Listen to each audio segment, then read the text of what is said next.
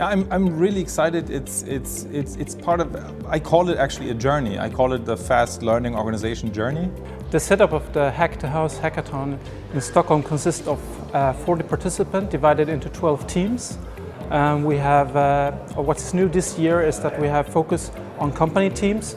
We have gathered a great mix of established companies such as Spotify, Vattenfall and Arla Foods to new startups as well as technology-focused agencies.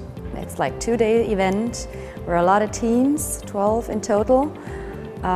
Sit down, create ideas, hack with our home appliances and get to new, let's say, use cases. So we are Spotify, and what we are trying to make is basically an integration with various home appliances to provide music for every moment in the home.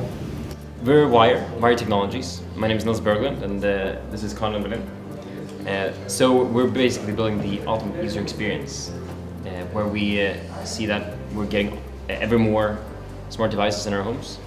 So how do you find a way to connect all these different devices into one single app? We are open. There is no other platform at the moment with a similar partnership ecosystem. Also, we were the first ones to launch an open API. We haven't seen that with other players in the market so far. We're IQ Chef and we're tackling the 1/3 of food that goes into refrigerators that gets thrown straight into the bin. We're building a system that makes it very easy to shortlist and choose recipes based on the contents of your fridge. We're from Nordic Choice Hotels, so we're using the Siemens washer, and we're trying to create a self-service laundry station using home-grade products. And so after the 2 days we'll have 3 teams with the 3 best solutions, the winning teams.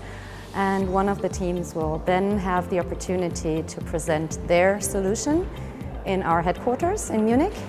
I mean, Stockholm is a very hot scene for tech companies. A lot of computer programmers, a lot of business and also some capital. And if you look back a few years, there have been a lot of new companies starting here in Stockholm. So I'm very excited what we're going to see today.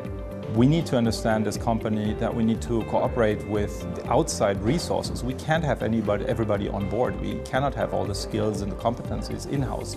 We need to and we should interact with others to co-create. We can be part of a bigger solution that really brings joy to your life and improves your life. Okay, so what will you do next? Go to Munich, I guess. Yeah, plan. I think there's a